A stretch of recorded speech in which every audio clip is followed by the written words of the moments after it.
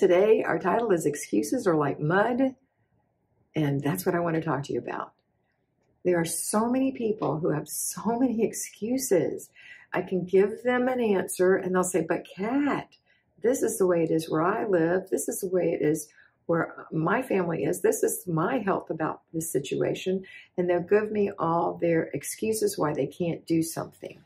But excuses are like mud. A little bit of excuses, you get splashed with a little mud, you can wash that off, you can change your mind, and you can do the work.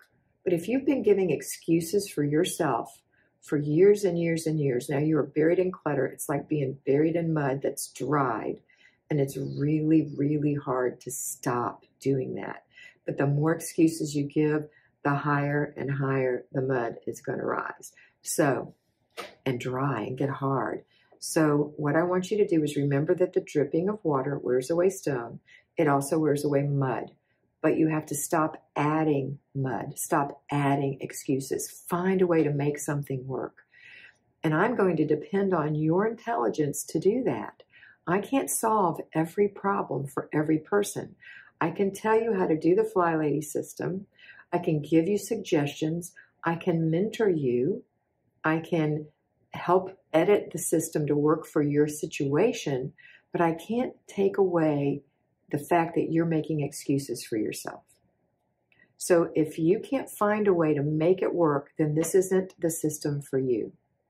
And if you see that nothing else has worked, maybe you'll listen to me and say, you know what? I'm an excuse maker.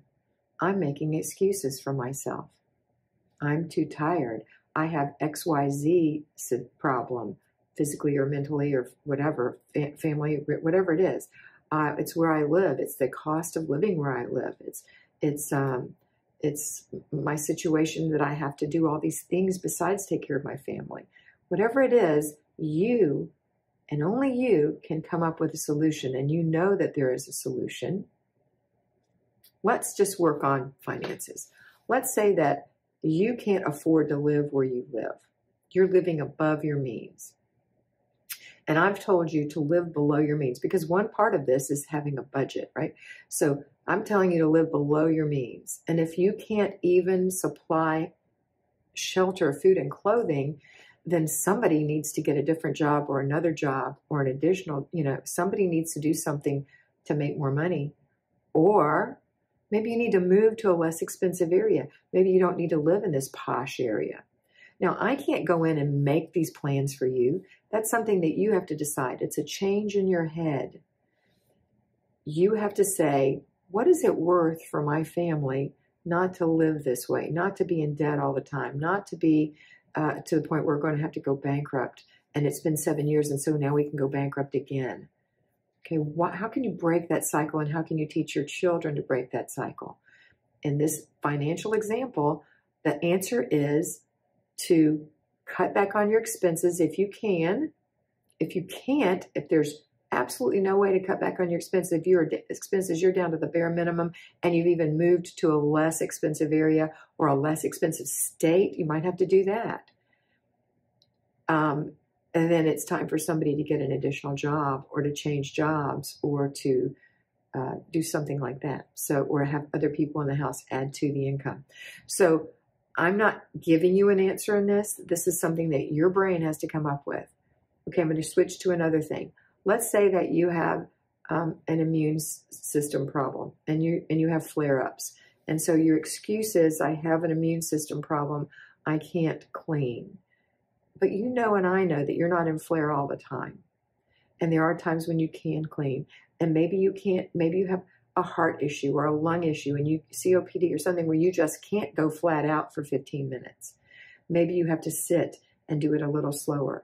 But you know that there's a way to do this, but you're not doing it because you think it's too hard, because in here you've told yourself it's too hard.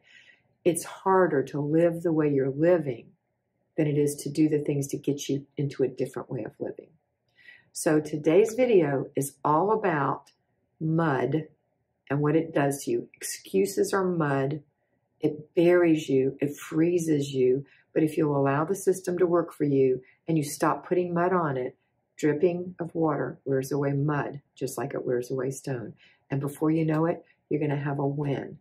And you're going to have a whole room that's a win. And then you're going to have several rooms that are a win. And then you're going to have a whole house that is a win.